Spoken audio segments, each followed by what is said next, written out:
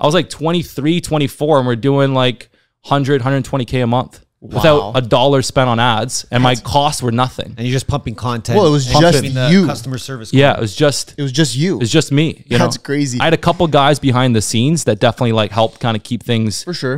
But it was like very, very high profit business. Yeah. And but like from a brand perspective, like you were the face of the brand, you were the guy doing the content. Yeah. Like it's not like you needed this crazy. You were the guy talking to them as well. Yeah, the answering the emails. Like that's there was maybe impressive. 3 people behind the scenes. Yeah. Wow. Maybe 3. Yeah. At that point. Yeah, at that point. And you're what, 23, 24, you said? 23, 24. Are you kind of like tripping out like, oh fuck, okay, this is like kind of crazy?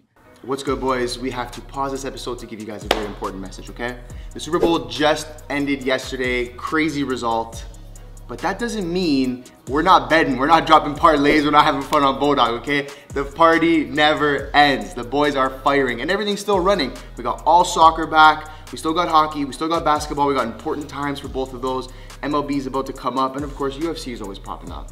So we're not done. Just because football's done doesn't mean we're done, no? No, we're just getting started. We're just getting started, And if you are Canadian and you sign up to Bodog today, you will get a $400 welcome bonus, right? That means they're matching up to $400 of your money. Yep. 2 bills, 3 bills, put 50 bucks. It's free. Whatever you can.